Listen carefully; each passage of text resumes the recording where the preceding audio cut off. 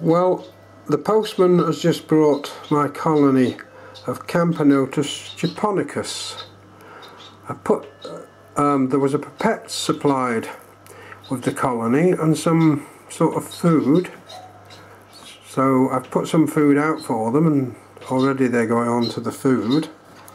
The queen is sitting quietly in the test tube, so hopefully they will all start to come out and explore the nest. There's 9 or possibly 10 workers, so it's a good sized colony. The postage didn't cost anything, it was included in the price, so was the food.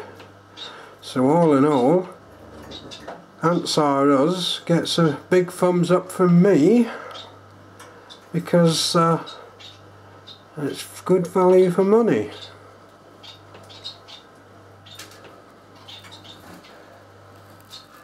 All I've got to do now is wait for the queen and company to move out and enter the nest, which hopefully they will do so later.